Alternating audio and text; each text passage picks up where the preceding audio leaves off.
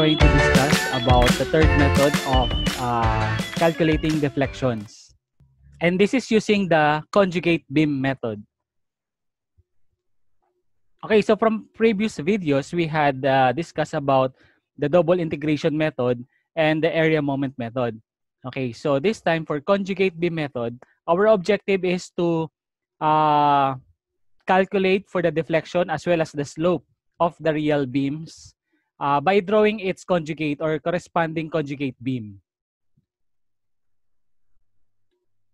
Okay. So, as defined, so let us define first. The conjugate beam method is based on the analogy between the relationships among load, shear, and bending moment, and the relationships among the M over EI, the slope, and the deflection. Okay, the conjugate beam method is preferred by many engineers because of its systematic sign convention and straightforward application, which does not require sketching the elastic curve of the structure. So if you will recall, using the DIM or the area moment method, the first thing that we need to do is to draw the expected elastic curve or the deflected form of the beam. Because based from the elastic curve, we draw the deviations and the change in slope. Okay, so by drawing the tangent lines. So in this method, the conjugate beam method or the CBM method, we don't need to draw the deflected form or the elastic curve of the beam. Okay. So accordingly, the conjugate beam corresponding to the real beam.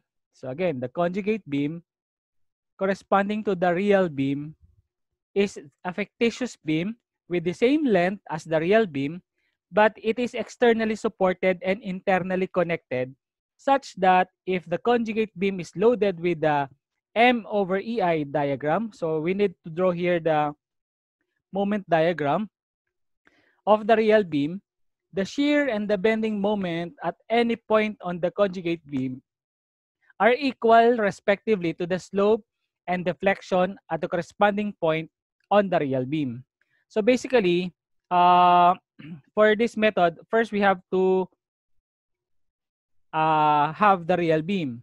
So ito yung actual beam with its actual loads. Okay. Then out of that real beam, we have to draw or produce its conjugate beam. Okay. Now, so how do we draw the conjugate beam? So we just simply copy the length. Okay, kung ano yung length ng real beam, kokopyahin mo lang, yun din yung magiging length ng conjugate beam natin. Tapos, from the real beam, we have to draw the moment diagram.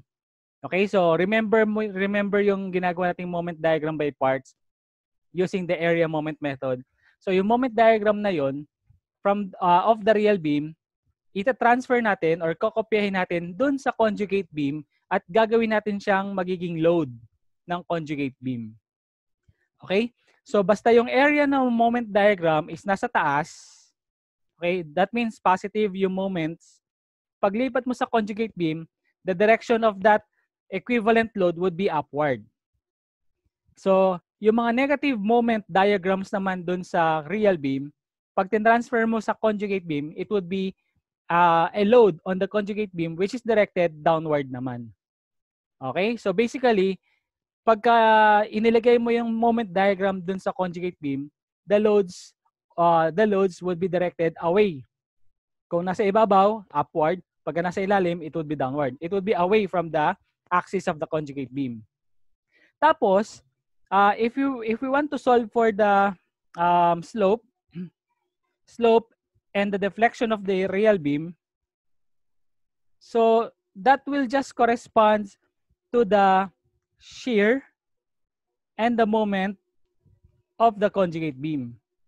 So, ibig sabihin, after mo ma-produce yung conjugate beam, mailagay mo sa kanya yung moment diagram and it will act as its moment, its load. I-analyze natin ngayon yung conjugate beam due to that moment diagram as loads. Then, at any points dun sa conjugate beam, pagka na-solve mo yung shear force doon, yung shear force sa conjugate beam will correspond to the slope of the real beam. And likewise, yung magiging moment dun sa conjugate beam will correspond to the deflection on the real beam. So, ganun yung interrelation between the real beam and the conjugate beam. Okay? So I have here the comparison or the conversion of the real beam to its conjugate beam. So basically, it will be depending at any given joints, basically, or on the supports. Okay? So let us recall that for a hinge support or a roller support, diba meron siyang reaction. So pagka-hinge, diba dalawa yung reaction natin dyan, horizontal tsaka vertical. Pagka-roller, isa lang yung reaction. So meaning to say, whenever we have a simple end support, which is a hinge or it could be a roller, diba ang slope doon is hindi equal to 0? The slope there would be non-zero. Meaning to say, if I'll draw the elastic curve of that beam, due to that simple support, the elastic curve would be something like this, diba? The elastic curve would be simple like this. So if I'll draw a tangent line at that point, the tangent line would be something like this, and meron siyang angle or theta or slope with respect to the horizontal. So that means yung theta hindi siya equal to 0. Likewise, kapag ka-roller support din, kapag ka nag-draw ako ng tangent line doon sa elastic curve niya, yung tangent line natin, ganito itsura. So meron siyang angle with respect to the horizontal. Yun yung theta or yun yung slope, which is obviously hindi siya equal to 0. Okay? So, and at the same time, how about deflection? So, in terms of deflection naman, alam naman natin na pagka-hinge tsaka roller, walang magiging deflection at that joint. Diba? Hindi naman siya gagalaw up or down. It will remain at the same point before and after loading. So, therefore, the deflection at that point for hinge or roller would be 0. Okay? So, ito yung kailangan nating malaman sa real beam. Kailangan malaman natin yung slope at saka deflection. Okay? Now, kung ang slope is not equal to 0, when we draw the conjugate beam or when we identify the corresponding conjugate beam, diba sabi natin, yung slope sa real beam will correspond to the shear on the conjugate beam, while the deflection or the delta on the real beam will correspond to the moment on the conjugate beam. So, ito yung shear, ito yung moment. Since 0 ang shear, 0 ang slope, kaya ginawa ko na rin 0. Again, since yung theta natin is not equal to 0, kaya yung corresponding shear would not be equal to 0 also. Since the deflection is equal to 0, it will correspond that the moment on the conjugate beam would be 0. Okay? So now, paano natin ma-identify yung conjugate beam? So, anong klaseng support, anong klaseng joint na kung saan ang shear natin is hindi 0, pero yung moment natin would be 0. Okay? So, anong klaseng joint or anong klaseng support na kung saan ang shear doon ay hindi 0, pero ang moment doon ay 0. Hindi ba simple support din yun? Kasi ang simple support, walang moment. Diba? The moment there is 0, tama. And at the same time, may shear force. May shear force. Yun yung reaction. Yun yung shear force. So, ibig sabihin, kapag ka-hinge or roller ang nasa real beam, ang corresponding conjugate beam niyan would be the same lang. Roller or hinge din. Okay? Now, so let's consider the second example. For the second example, it is a fixed support. So, okay. Fixed support. So, ano ang theta ng fixed support? Diba ang theta pagka fixed support, 0? Diba? Tapos, ang deflection dyan kapag fixed support is also 0. So, ito yun actually. Yan yun. Now, pagka drawing natin ng conjugate beam niya, so, yung theta correspond to the slope. Tapos, yung delta corresponds to the moment of the conjugate beam. Since parehas silang 0, 0, so 0, 0 din to. Now, ano? Okay, mag-isip tayo ngayon. Anong klaseng joint? Okay, anong klaseng joint na kung saan ang shear doon is 0, at ang moment doon ay 0. Ibig sabihin, walang shear force, walang moment. Hindi ba't free end yon? Kasi at the free end, alam natin, walang shear force sa dulo, wala ring moment. Okay? So, ibig sabihin, kapag ka-fixed support ang real beam mo, ang magiging corresponding conjugate beam niya would be a free end. So, ganun ang pag-identify ng conjugate beam given yung real beam. Okay, o pangatlo, example. What about kapag yung real beam mo is free end? Okay, o free end, ito yung point. 'Di ba? Anong kailangan natin alamin para sa real beam? Yung slope at saka deflection. Okay, slope tsaka deflection. Ano ang slope dun sa free end? 'Di ba pagka nag-deflect yan, ganito yung elastic curve niyan pagka free end, lumulundo siya, no? So pagka nag-drawing ako ng tangent line at that point, with respect to horizontal, meron tayong theta. Hindi siya equal to 0. Kaya theta is not equal to 0. Actually, ito 'yun. Okay? Tapos alam natin na kapag ka free end, pagka niloadan yan, lumulundo yan, nagkakaroon siya ng deflection delta. Therefore, ang delta natin is hindi rin equal to 0. So, which is ito 'yon. Okay? So kung yung slope at saka deflection mo ng real beam are hindi equal to 0, correspondingly, it would be for the conjugate beam, again, yung slope corresponds to the shear, tapos yung deflection will correspond to the moment. Since parehas hindi sila 0, parehas din magiging hindi 0 yung shear at saka moment. Now, tanong, anong klaseng joint ang hindi 0 ang shear at hindi rin 0 ang moment? Ibig sabihin, may value ang shear, may value ang moment. Hindi ba fixed support 'yon? 'Di ba? Kasi sabi natin, ang fixed support, merong shear at meron ding moment. So, ibig sabihin, ito yung non-zero shear at saka non-zero moment. So, ibig sabihin, whenever you have a free end in your real beam, the corresponding conjugate beam of the free end would be a fixed support. Okay? So, ganun ang pag-identify ng conjugate beam. Iisa-isahin mo lahat ng mga joints sa real beam. Iisa-isahin mo lahat ng joints sa real beam. Kasi ko-convert mo yung mga joints from real beam to its corresponding conjugate beam, yung joint sa conjugate beam. Okay? So, ganun ang pag-convert. Okay. So, let's have next example. What if I have here a simple interior support?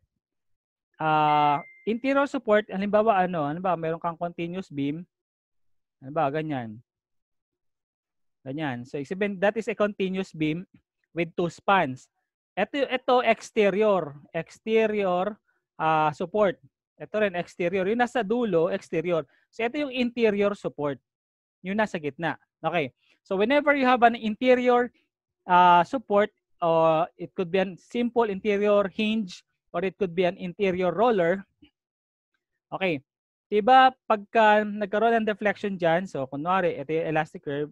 So, pwede maging ganyan. Ayan.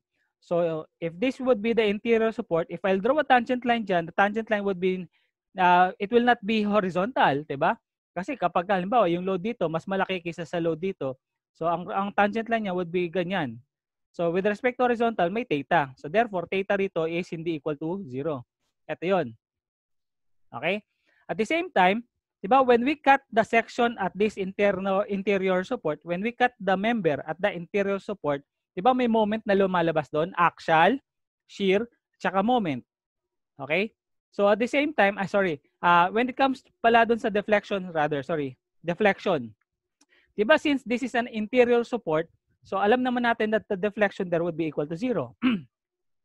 Ang deflection doon equal to 0 kasi hindi naman siya gagalaw baba or taas, diba?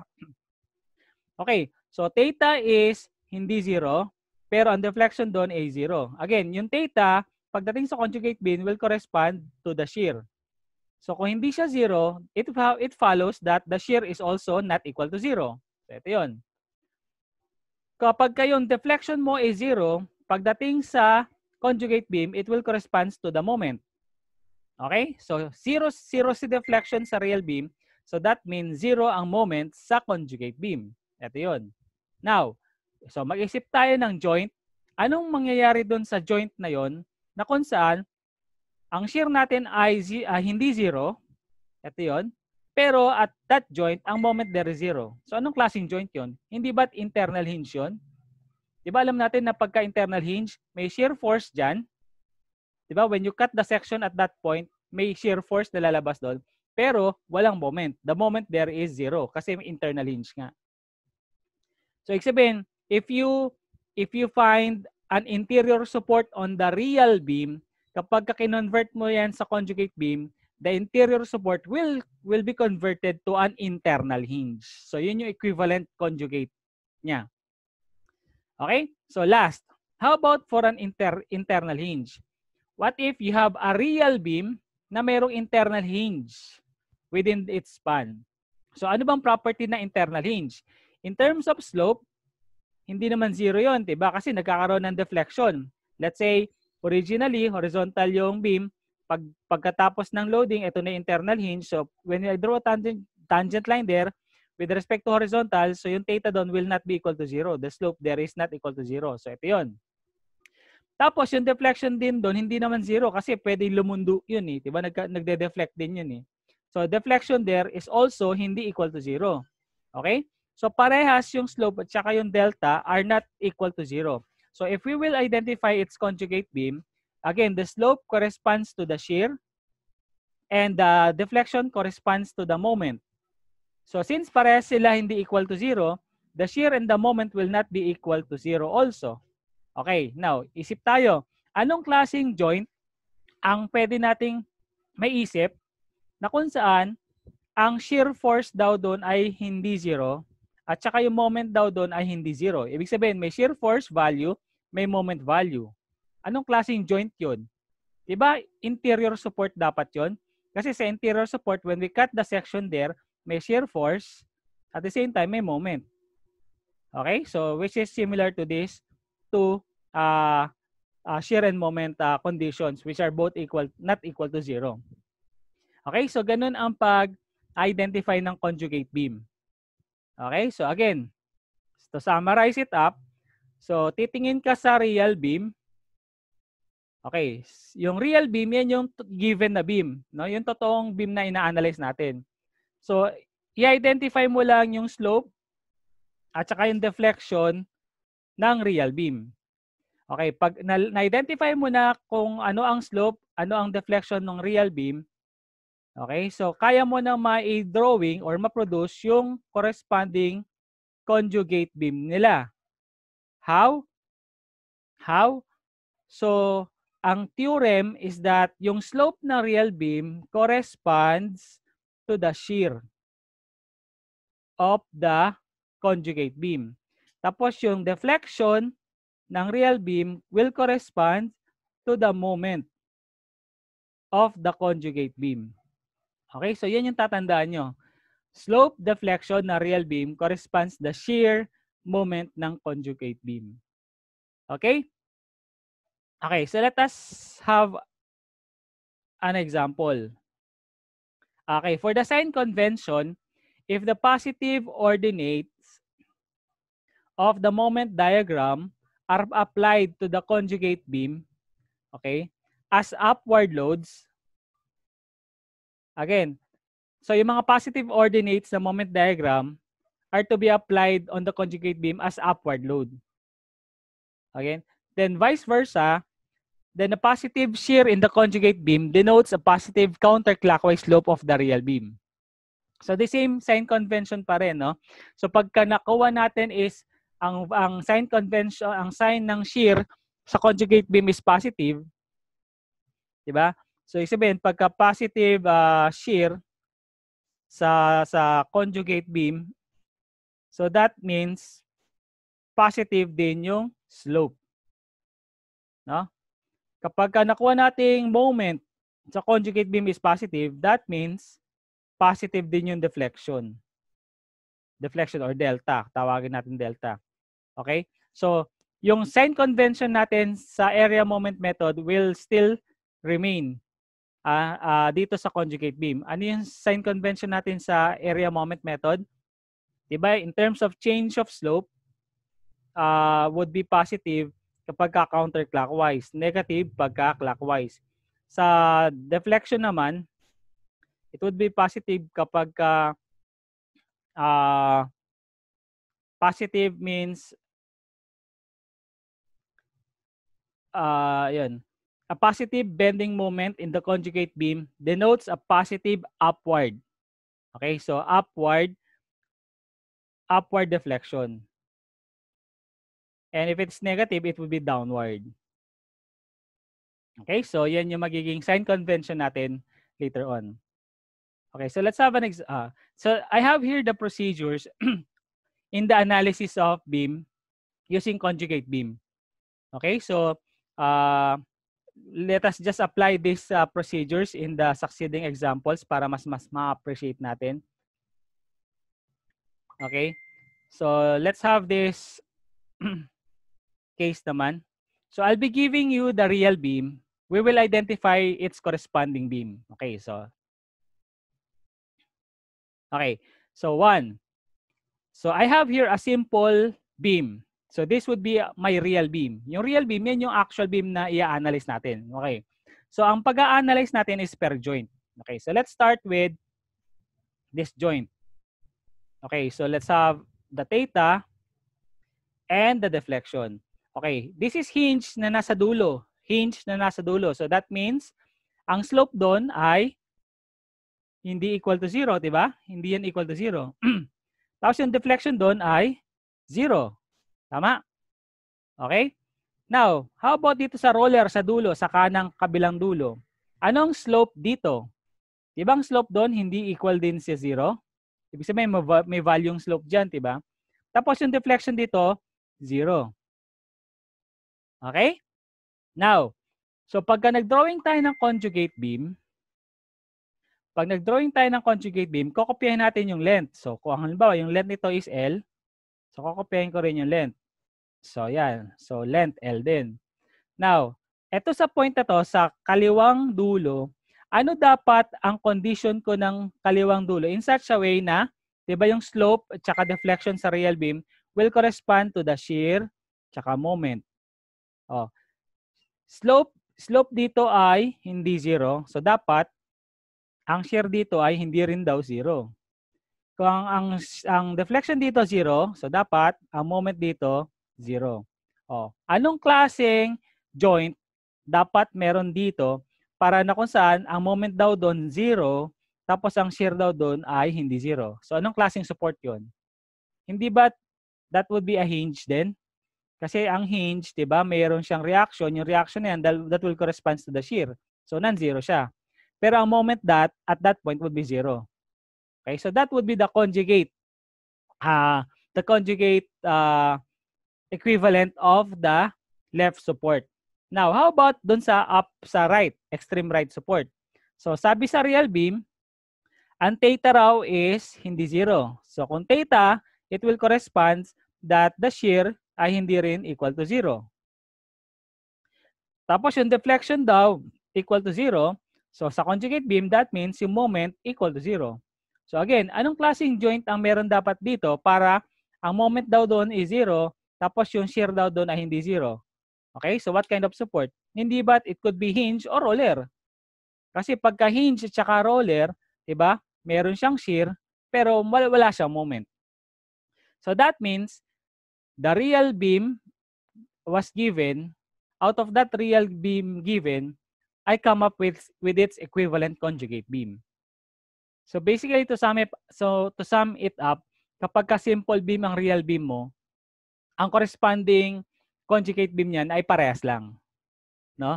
So basta simple beam, ang real beam tsaka conjugate beam niya would be the same. Okay. Next.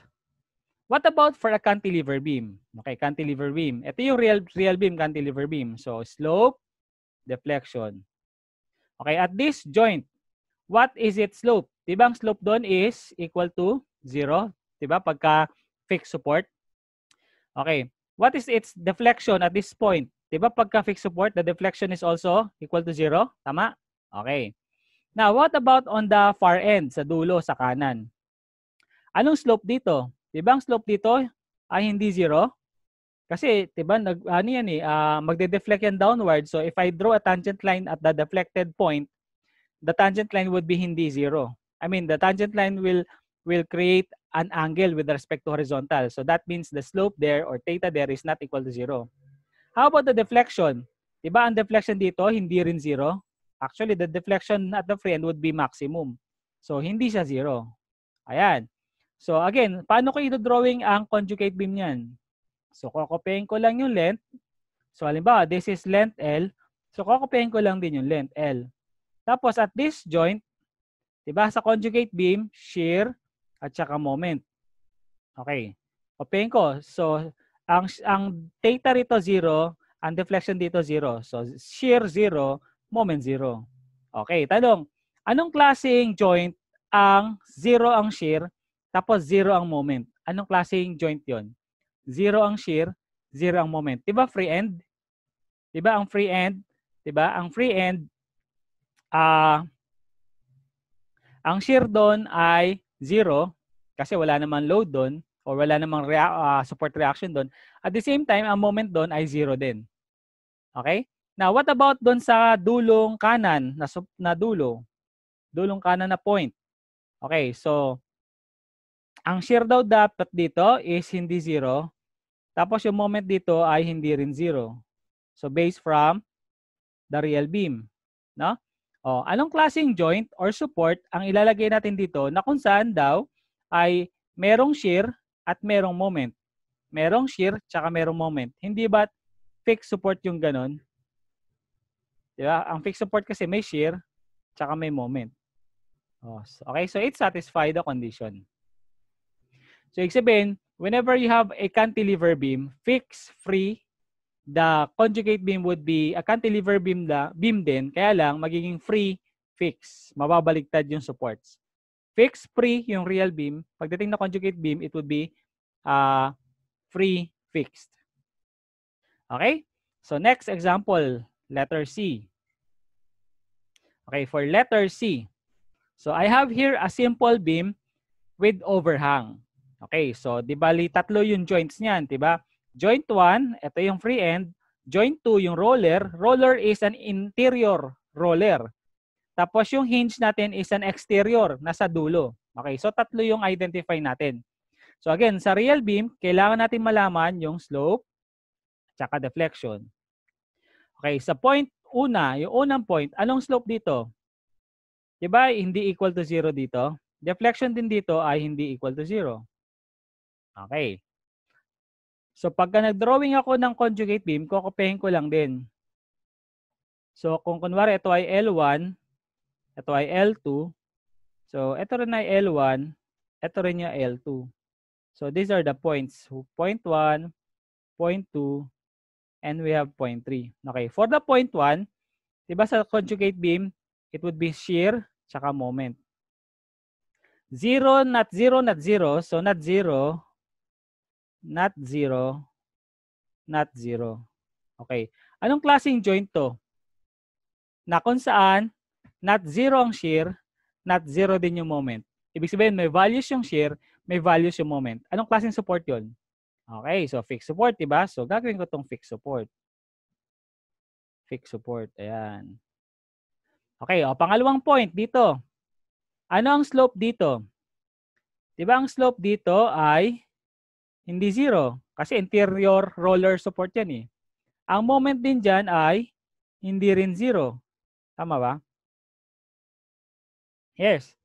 Okay, so ang slope dun sa interior roller hindi 0. At the same time, yung deflection would be 0. Okay. So the deflection there, it should be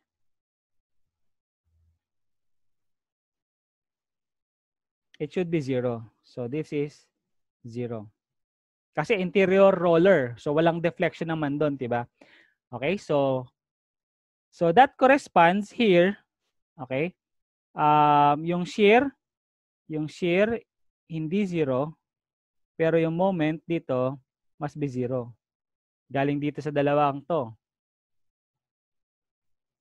Okay? So, tanong, anong gagawin ko sa point na to para maging zero yung moment? Para maging zero yung moment, pero may shear force. Anong gagawin ko sa support na to? Zero yung moment, pero may shear force. So, anong klaseng joint yon? Diba internal hinge yun?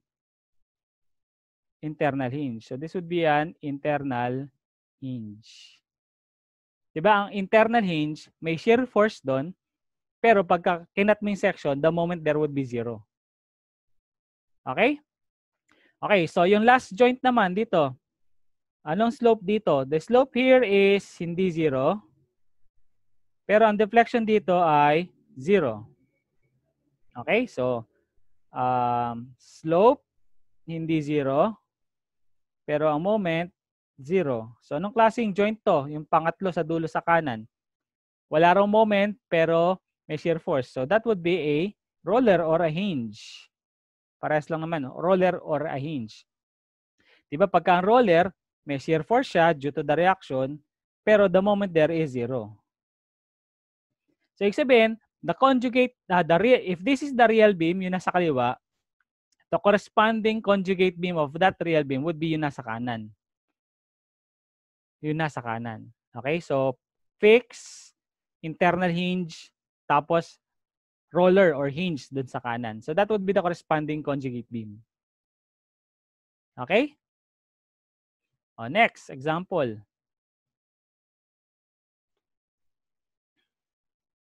Okay, so let's have this real beam. Okay, slope, deflection. Pagka fixed support, slope 0, deflection 0, diba? Okay, drawing na natin conjugate beam isa-isa. Kokopyahin ko yung length niya, kung ano yung haba nito. Kunwari L1, kunwari L2. So L1, L2 rin. Same lang, kopyahin mo lang yung length. So anong gagawin ko sa point na to? Para 0, 0 yung slope deflection na real beam corresponds to the shear tsaka moment. So shear is 0, moment is also equal to 0. So that is a free end. Okay, so this is free end. Free end. Okay, next. If this is an internal hinge, this is an internal hinge, anong slope doon? Diba pagka internal hinge, ang slope doon ay hindi 0. Okay, so yung deflection din doon ay hindi 0. So ibig sabihin, yung slope at saka deflection sa isang internal hinge ay hindi equal to 0 parehas. So pagka din-drawing ko yung sa point na to, so yung shear daw hindi equal to 0, tapos yung moment daw hindi rin equal to 0. Anong klaseng support yun? Anong ilalagay ko dun sa joint na yon para pagka kinat ko yung section, may shear na lalabas, may moment na lalabas. And they are both not equal to 0. Eh di maglagay ako ng internal roller, sa interior support. Maglagay ako ng pwedeng roller, pwedeng hinge. Interior support. 'Di ba pagka may interior support, kinat mo yung member at that point, 'di ba may lumalabas na shear force at meron ding may moment magnitude. So they are both not equal to 0. So yan yung shear and moment not equal to 0. Okay, for the last point dito, ano ito? Anong slope dito? Ibang slope dyan, hindi equal to 0. Pero ang deflection doon, 0. Okay? So pagdating dito sa conjugate beam, yung slope not equal to 0 corresponds to the shear. Deflection equal to 0 corresponds to the moment. Anong klaseng joint ang ilalagay ko rito or support para yung shear ko daw ay hindi 0, pero ang moment ko down ay 0. Eh, di ba dulo siya? So, pwede ako maglagay dyan ng hinge or roller. Hinge or roller. Diba? Pagka hinge, may reaction and that corresponds to the shear force. Hindi 0. Tapos yung moment yan, dahil sa dulo siya, this 0 yung dyan. So, as you can see, the conjugate beam is a free end, interior support, tapos hinge sa dulo. So that is the conjugate beam of the real beam. Now, pagka dinodrawing nyo yung conjugate beam, huwag kayo masyadong minsan magugulat kayo parang ang pangit ng itsura or actually minsan unstable. So walang problema yon, no? So, hindi kailangan maging stable or determinate ang conjugate beam. Hindi necessarily kailangan maging stable or even determinate ang conjugate beam. Sorry. Sorry. Hindi kailangan maging stable yung conjugate beam. Okay? So, and most of the conjugate beam should be determinate kasi pagka hindi siya determinate, we cannot solve for the beam. Okay? So, dapat determinate din siya. Okay? Pero yung stability, wag ka na mag-alala doon na it seems like hindi siya stable. Nangyayari rin 'yon. Okay? Next. Letter D. So, letter E. Okay, for letter E, given sa left side yung real beam. So, we have four joints to consider. Joint 1, joint 2, joint 3, joint 4. Okay. Slope, deflection. So, ganun lagi, no? Slope, deflection. So, sa joint 1, slope is not 0, but deflection is 0. Diba? Joint 1. Okay, so i-drawing natin yung conjugate beam. Isa-isahin natin. Okay, so shear moment. Okay, so not 0, at saka 0. Anong klaseng joint to? May shear pero walang moment. May shear pero walang moment. That is, it could be hinge support. Ayan. Diba? May shear force pero walang moment yan. Next, internal hinge. Pagka internal hinge, slope, hindi 0 din. Deflection, hindi rin 0, diba? Okay? So, slope and deflection are not equal to 0 pagka internal hinge. So, pagdating sa conjugate beam, kunwari, ito yung point na yon, ang shear hindi raw 0, yung moment hindi raw 0. So, anong klaseng point yun? Yung shear force, hindi 0. Yung moment, hindi rin 0. Ibig sabihin, may value sila parehas. And that would be an interior support. Diba? Ang interior support, pagka kinat mo yung member doon, meron siyang shear, meron ding moment. So, they are not both equal to 0. Next, yung roller naman. Dito tayo sa interior roller support. Interior roller support sa real beam. So, the slope there is not 0, but the deflection there is 0. Okay, so pagdating dito sa conjugate beam, the shear, hindi 0, pero yung moment, 0. Anong klaseng joint yun? Internal hinge, di ba? So we will put an internal hinge there. Kasi on an internal hinge, pag kinat mo internal hinge, may shear force, pero walang moment. Okay? Last, roller exterior support. Slope, not 0, but deflection is 0. Okay? So pagdating sa conjugate beam, ang shear not 0, ang moment 0. So anong klaseng support yan? May shear pero walang moment. So it could be an external roller or hinge. Diba? May shear dyan pero walang moment. So that means yung left side na real beam, we come up with our conjugate beam. Okay? So, yung ibang estudyante, ang ginagawa, minememorize nila. Kapag ganito yung beam, ganito dapat ang itsura ng conjugate beam. Pag ganito yung beam, diba? So, actually, pwede mong i-memorize yun, pero ang hirap mag-memorize. So, dapat ang tandaan mo kung paano siya na i-drawing yung conjugate beam. Basta ang tandaan mo lang, pagka sa real beam, i-identify mo lang yung slope, deflection. Slope, deflection ng real beam will correspond to the shear at saka moment ng conjugate beam. Okay? So, letter F, example. May dalawang joints tayo, isa, tsaka dalawa. Okay. So, ang slope dito, 0. Deflection din dito, 0 kasi parehas silang, fixed support kasi sila, fixed support. So, pag dinrawing ko yung conjugate beam ko dyan, shear 0, moment 0. So, that is a free end. Diba? Free end yun.